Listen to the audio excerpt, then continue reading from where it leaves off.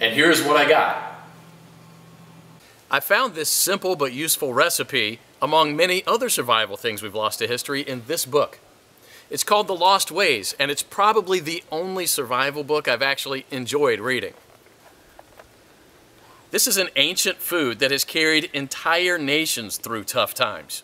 If you follow the recipe and store your hardtack properly, there's no doubt these biscuits will do the same for you and your family. Now, I personally happen to know the man behind this book. Now, Claude is an old-fashioned guy by anyone's standards. He lives with his wife and 2 kids in a log cabin that he personally built.